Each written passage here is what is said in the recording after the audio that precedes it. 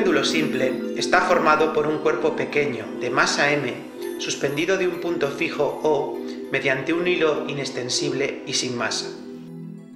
La longitud del péndulo L no coincide con la longitud del hilo, sino que es la distancia entre el punto de sujeción O y el centro de gravedad de la masa m.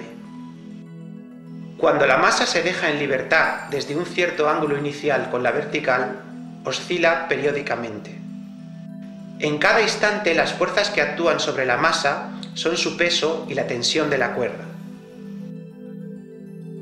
Cuando el ángulo de desviación máximo respecto de la vertical es pequeño, el péndulo oscila con movimiento armónico simple.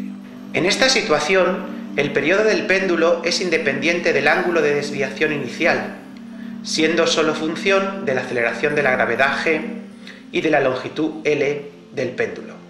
Este hecho fue observado por Galileo en 1581, cuando medía las oscilaciones de los enormes candelabros colgados de la Catedral de Pisa.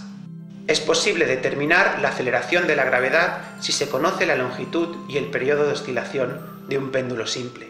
Elevando al cuadrado la ecuación del periodo, se obtiene que el cuadrado del periodo es proporcional a la longitud del péndulo.